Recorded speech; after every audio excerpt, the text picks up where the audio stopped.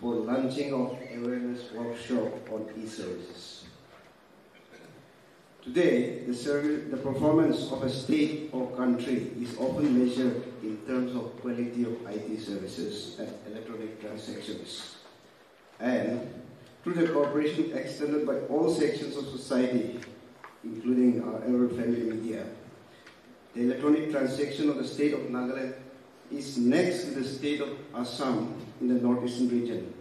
And this is very significant because the geographical size and population of Assam is very much higher than the state of Nagaland. And among the northeastern states, ranking second is quite significant. As we all know, in COVID pandemic era, telecom services have become extremely important, and good quality of telecom services comes only through good connectivity. In the state of Nagaland, due to difficult terrain, inclement weather conditions and other factors, it is a big challenge to lay underground optical fibers, and therefore the state is slowly moving towards aerial optical fiber connectivity along power transmission lines and wireless connectivity.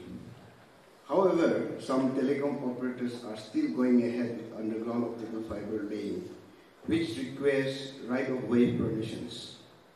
Even the aerial optical fiber connectivity along power transmission lines, there is a need for all the telecom operators to obtain right-of-way permission from the state government. To facilitate giving quick permission, the state of Nagaland has already brought a comprehensive right-of-way policy in December 2019, and operators are already utilizing that policy. And today, a portal has also been set up to speed up giving right-of-way permission to telecom operators. The Department of IT C have also enabled quite a few number of e-services in the state. I'll just read out. One is online ST certificates used by district administration. Online ST certificates reuse district administration. Online backward tribe certificates also used by district administration. Online backward tribe certificate reissue also by district administration. An issue of birth certificate by the Department of Economic and Statistics. Issue of date certificate by the Department of Economic and Statistics. Issue of birth certificate reissue, that also by the Department of Economic and Statistics. NPSC is also using our online services for NPSC examination, NPSC admit card, all are using our services. Then registration in employment exchange is used by the Department of Employment Exchange. Registration in employment exchange renewal, also by the Department of Employment.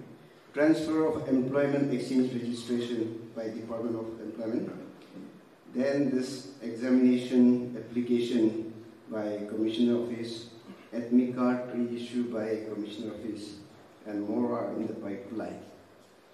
In a tribal society like ours, it is not easy to migrate to a new system, and as such, we are organizing awareness program now and then to make people comfortable with the new online services.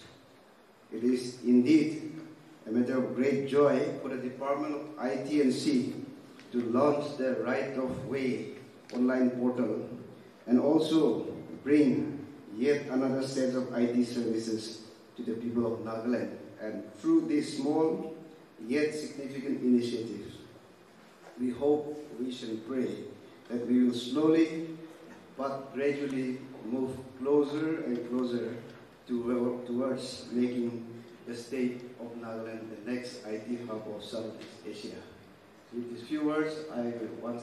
Online services that we are availing from IT department is in the form of a state technical scholarship scheme, which is meant for diploma, UG, PG engineering students. I would like to share a few words of experiments our department have had so far. Back in the days, as we all are aware, applying for scholarship was quite time-consuming and inconvenient. Practically speaking, With the coming of e-services, it has become a lot more easier, and the completion of processes can be done in just one sitting. The Department of Technical Education, with the help of IT department, has gone one step further. That is, doing away with any form of hard copy submission to encourage paperless transaction. And all the processes are being handled by e-services portal, such as registration, document upload, verification, and approval. E-services has really helped the user department like us, the Department of Technical Education, in achieving transparency and accountability, error handling, duplication of scholarships, and with good governance tools like RTI, report generation has become very essential for the department. Such as department correspondence, inter-department correspondence, coordinating with the departments, queries from the government, or assembly queries, all these things are at our disposal at just one click with the help of e-services. So with these few words, I would like to thank the Government of Nagaland, Department of IT C, Developing Team, Younger and his team, for making e-services a reality in our state. Thank you all.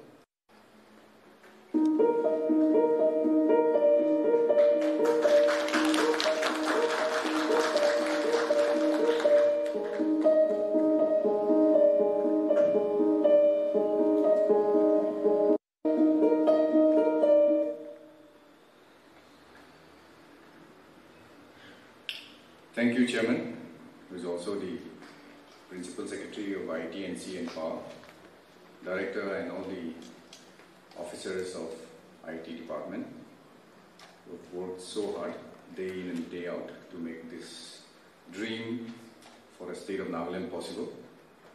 Officers from other departments who are using these e-services who are present here today, and our most beloved media friends who are in our midst. As promised, we will have refreshment after this together.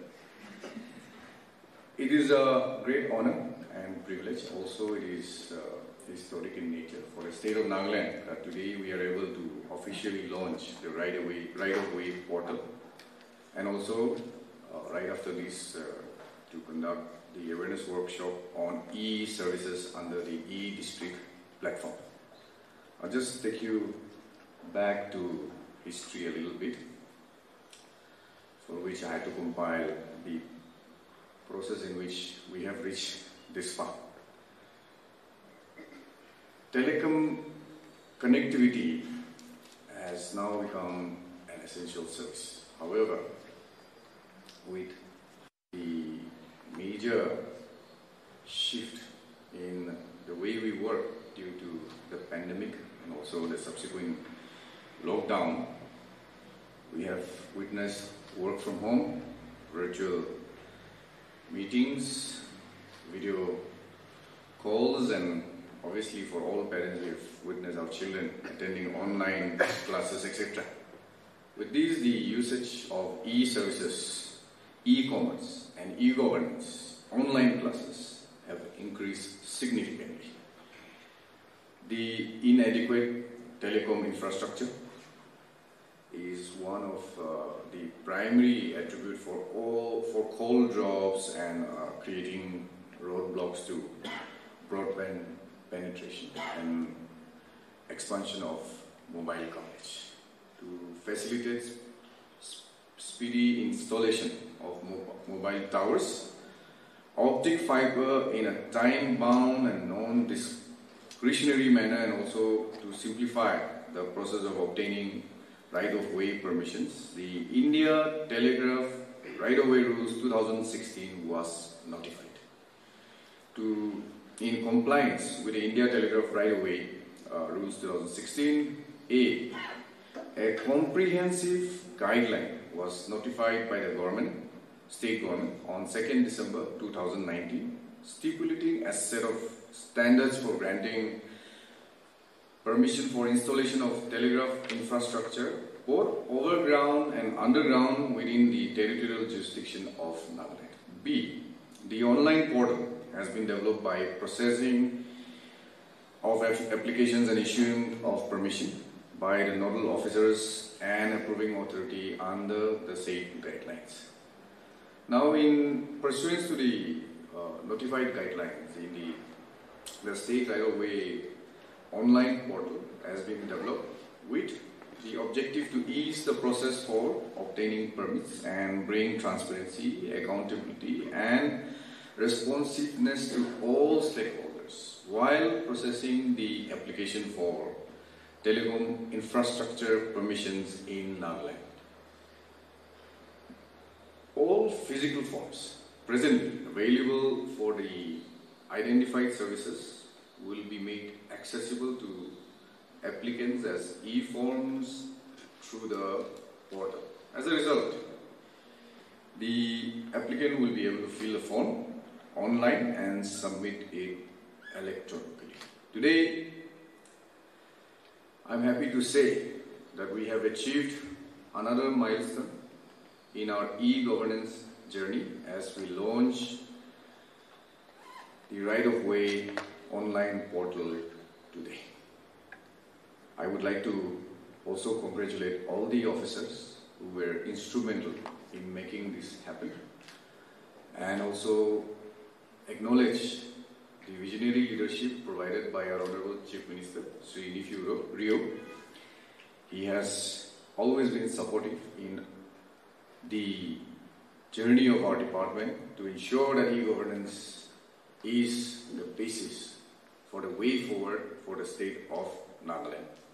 Now, on the workshop on e-services, we've had two officers from different departments providing their initial experience with the service provided under e-district and e-services.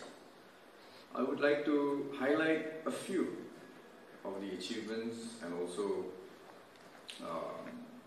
the milestones that we have crossed in the state of Nagaland. As you all know, the e-district portal, 16 e-services are live with the Nagaland Public Service Commission used most extensively, which shows an increment of 37% in NPSC Online Transactions since 2018.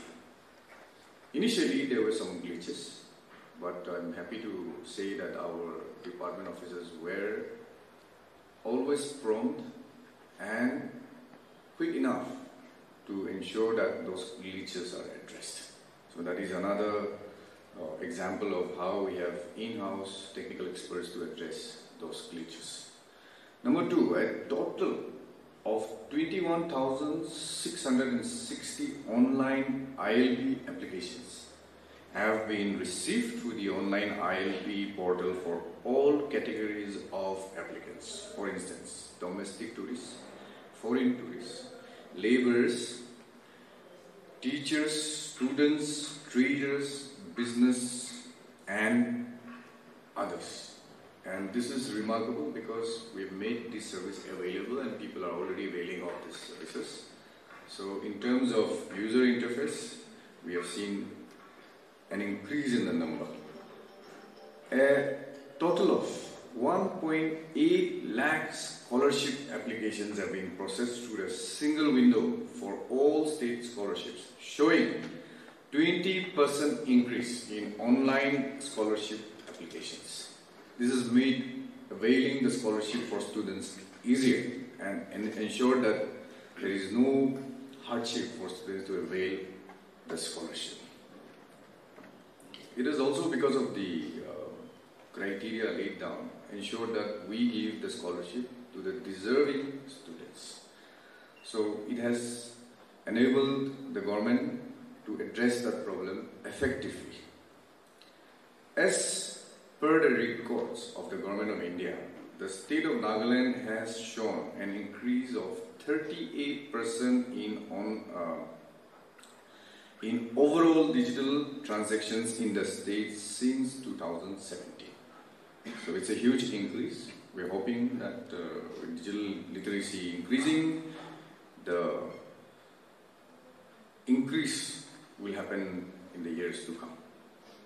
With the inclusion of high transaction volume of services like ST certificates, BT certificates, birth and death certificates, employment exchange registration cards, I believe that the usage of online services will increase exponentially, and citizens of the state shall benefit in terms of time, effort and cost.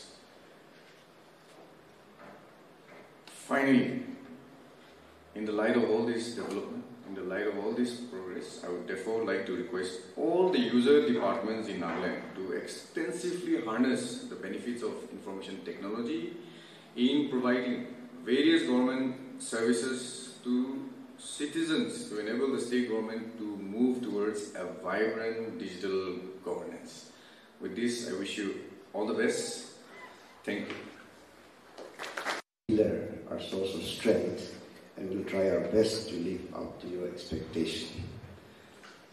Now, departments, my colleagues, media friends, ladies and gentlemen, it is with great pleasure and honor to propose the vote of thanks today.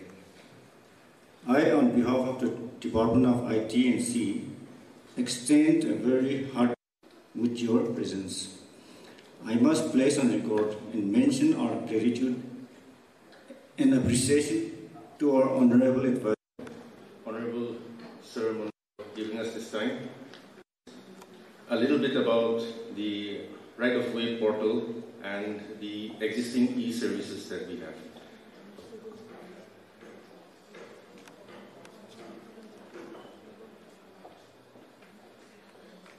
As Sir has mentioned earlier in his speech, the pandemic has taught us one thing, and that is you cannot live in islands in this digital world. The pandemic has helped us realize that using technology, we can communicate, we can avail our services seamlessly, and the dependence on telecommunication, internet, for these service delivery channels has increased exponentially in the last few years. So, with that in mind, the government of India wants to plan out a database through which they can make efficient plans for improving connectivity and telecommunications in the state.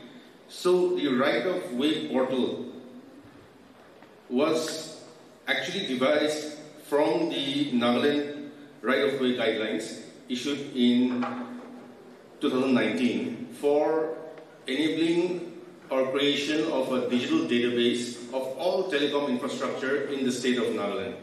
Using this database, the government can use it for speedy and clear decision making based on area of coverage, lack of telecom coverage area sectors, etc.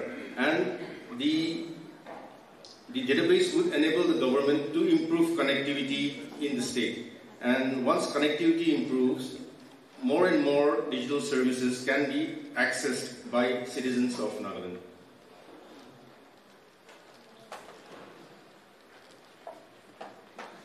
The Nagaland right-of-way guidelines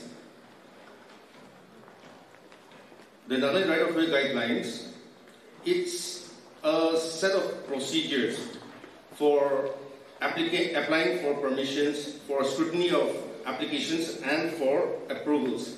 And the right-of-way portal of the Government of Nagaland has a single platform. The nodal department as per the guideline is the Department of IT and C, and all district deputy commissioners are the district nodal officers for scrutinizing and approving such applications. The services available on the right-of-way portal are permission for overground telegraph and telecom infrastructure like rooftop towers or ground-based towers.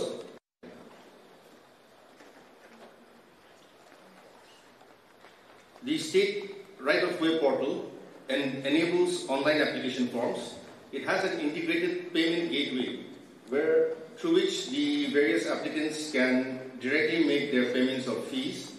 It has centralized dashboards for both applicants, the approving authorities, and the government to monitor the process of online applications. And then it also provides real-time application tracking so that the people who apply, they know at what stage their application lies.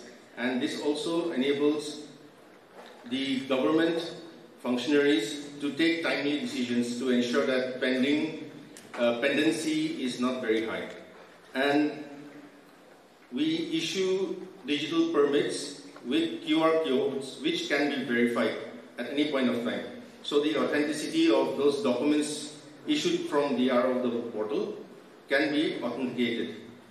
And this portal is also integrated with the central right-of-way portal of the Government of India. Now moving on to the bouquet of e-services that the Department of IT, in collaboration with all of various line departments, have brought and made live so far. As Sir has mentioned earlier, 21,660 ILP applications have been processed since November 2019. And the categories of ILP, domestic tourists, foreign tourists, laborers, priests, teachers, students, traders and businessmen, and guarantors have recently been added to the portfolio of ILP. The e-district portal, as Sir has mentioned earlier, we have developed 37 services in total, out of which 16 services are currently live, and we are actively testing the services of Department of Employment, Skill Development and Entrepreneurship, and the district administration services, so that these services can be made available in a short time to the citizens of the state.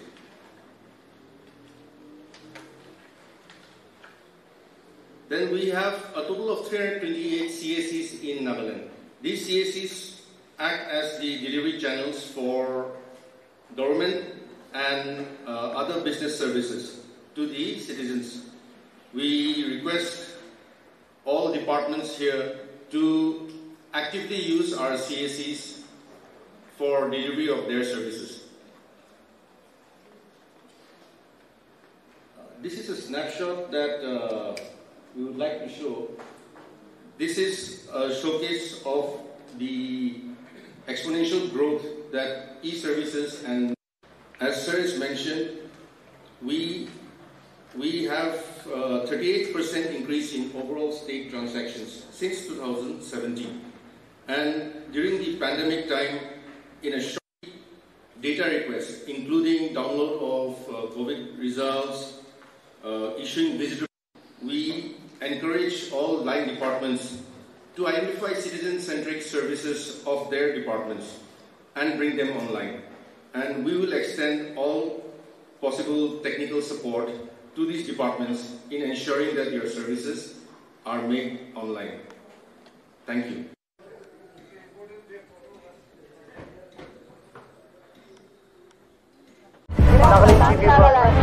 Nagaland TV, Sop Manulaga Awas. Watch us live on Geo TV and on your television sets as well. For Dimapur viewers, we are on channel number 10 in Global Chapter, and for Kohima and Mokokchung viewers, switch to channel number 138 on Hornbill Digital. For all news and updates, follow us on Facebook, Instagram, YouTube and Twitter.